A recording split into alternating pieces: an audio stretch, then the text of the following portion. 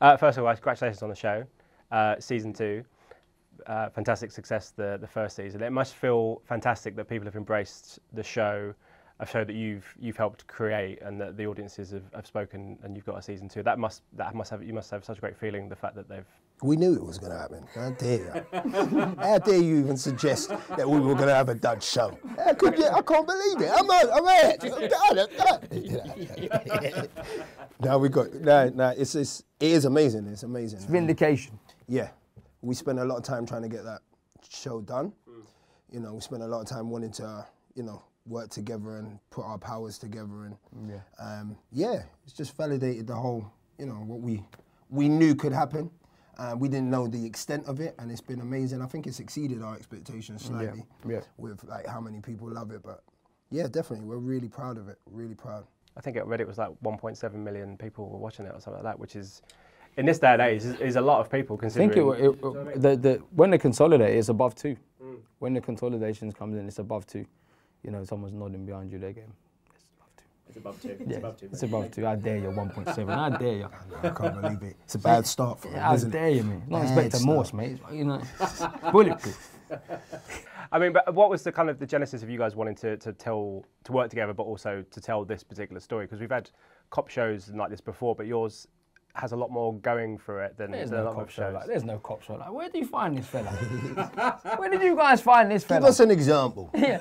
What? Give us the bill. D.S. The bill. Lewis. The bill. The bill. Huh? Not the bill. Juliet No, Bravo. the bill was good. Yeah, but I mean, in terms of like your movies, maybe Lethal Weapon and Bad Boys, that kind of thing. But they're all American. That's what I mean. We haven't had a British one like this for a long time. I mean, why was it that you wanted to tell that particular story and tell it from a British perspective? I think well, there's a few reasons. For me personally, it was because I grew up in those sort of shows. So we were never, as kids, we were more interested in what was going on in the States, in US TV and US cinema. So it's just it's been a part of our lives, do you know what I mean? Because there wasn't anything that related to us, really. Yeah. There wasn't anything that really related to what we wanted to no, there was nothing here that we could compare it to. I want to be that. Whereas now what we're doing is young kids of working class status, young kids of colour can be like, I want to be like that. Well, we didn't have that. So it was important to, as Ashley said, he was a fan of Bad Boys, so was I. Lethal Weapon. When we came together, we wanted to do something unashamedly entertaining. We didn't want to make an earnest cop show that arguably has been done many times before. We wanted to make something that felt more international in its feel, but could be done from here. And I think we wanted to be the 2 leads, because that's, again, something that we'd never seen. Never, ever. Even in America, it's only been done a few times. Bad Boys has probably been the biggest example, of a movie. But it's not often that you see you never see 2 black police officers. It's not often you see 2 black lead characters, full stop, let alone 2 black police officers. And we thought that it would be something that would resonate. And I think it does. It just captures our audience, because, it's people that kind of go, man, I could do that. I could be that. Yeah.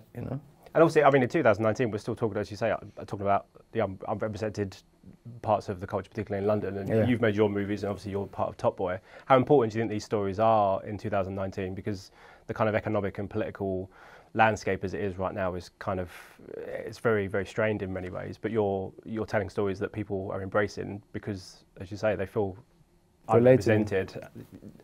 It must be hugely important for you guys to tell stories like that. Massively important, because that's where we're from, and I think that people kind of don't realise. I feel like if I can say this, there's always going to be someone who's like, oh, there's arrogance, whatever. But people don't realise what we're actually achieving here. You know what I mean? Because actually, when we were coming up in this business, if I got a job, he weren't eating for 6 months. If he got a job, I weren't eating for 6 months. Like, there was one person was getting the job, and it was usually he or I. Other people scarpered off to America or just gave up. And that's the kind of way it was, But now, there's an abundance of black actors, and that's due to, part in fact, to a lot of the stuff that he and I have done. And I feel like, it was definitely something that we wanted to tell stories that were relatable to us, because when I grew up, I didn't see anything like that. I didn't see anything. I was inspired by Boys in the Hood. I was inspired by Kids, by La Haine, by you know, Todd Solondz movies, stuff like that, because actually Kevin Smith, just in dialogue and snappy dialogue and stuff like that, because we didn't have that here. We had a boy in his fucking eagle on his shoulder, which is a classic, but you know what, I couldn't care because actually it didn't relate to me in any way, shape or form. You know what I mean? I choked that little bird. I'm joking. RSPCA, I am joking. I would not hurt a hawk or whatever it was. It must be great to go back for a second season, because in the season 2, in most shows, you get to kind of explore the characters a bit more. You get to dive into their kind of mythology and their psychosis a bit more. Was that good going back for a season 2? Because it's as you say, in terms of that, TV, sometimes you don't get to go back for a season 2. It must be great to go back and kind of expand on what you've done before. Yeah, well, we don't assume at the end of one. Like, it ends very definitely. We do the car spin. It's a beautiful moment between the two guys, and we're like, boom. We don't like leave any cliffhangers, because we didn't want to be that show that assumed that we were getting a season 2, even though we were hoping and were quite confident that we would.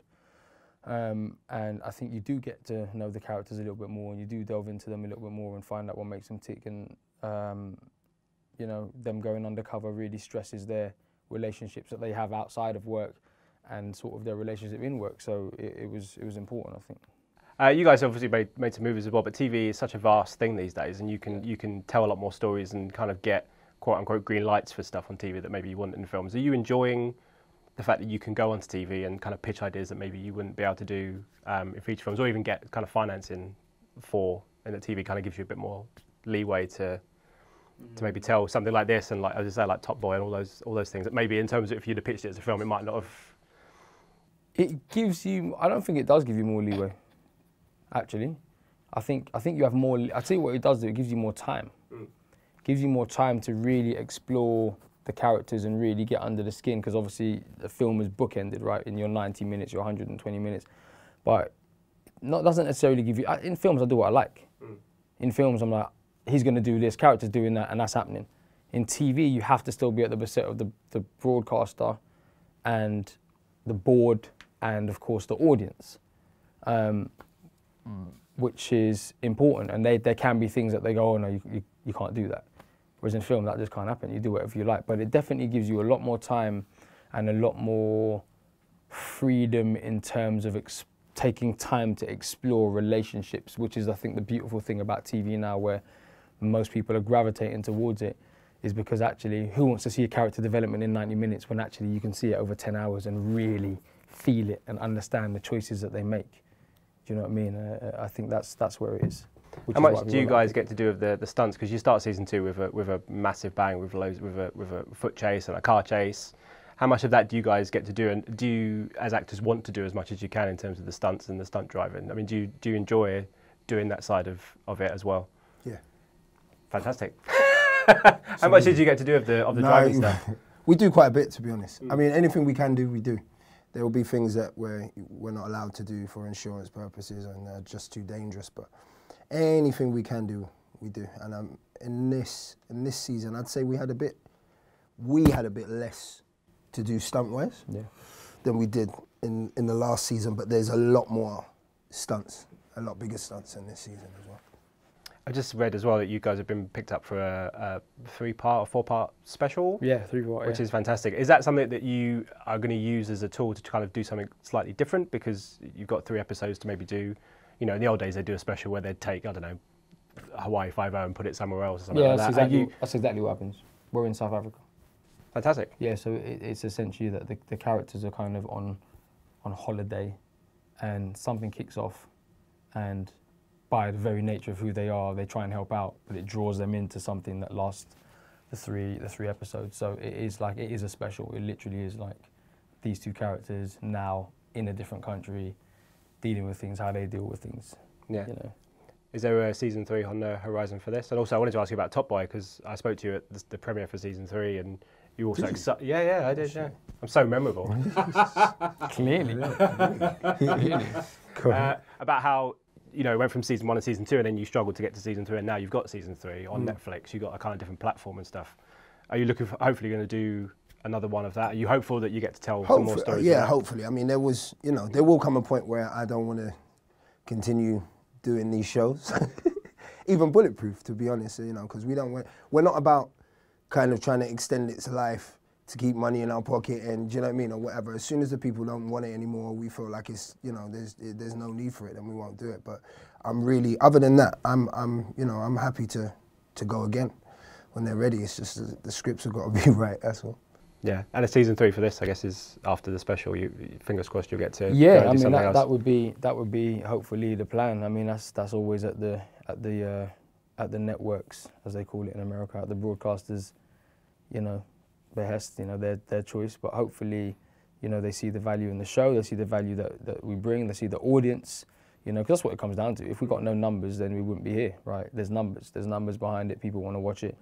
And I think hopefully after the specials, you know, they'll go for, well, actually they would have had to have, by the time the specials air, we will probably know if we're doing 3. They would have had to decide, because the process of it all takes a while, so we'll probably know. So hopefully we would get that. But again, we never assume. We just want to, all we do is deliver the best we can deliver on the season we're doing, and know that if that ended there, that we did the best we could do.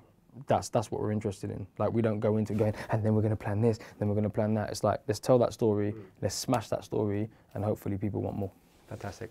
Well, guys, a pleasure to talk to you as always. Thanks so much. Cheers, for your time. Take care, bro. Great. Yeah, Thanks so much. Thank you. You as well. Thank you for your time. Cheers. Ladies and gentlemen, you're watching Hey You Guys!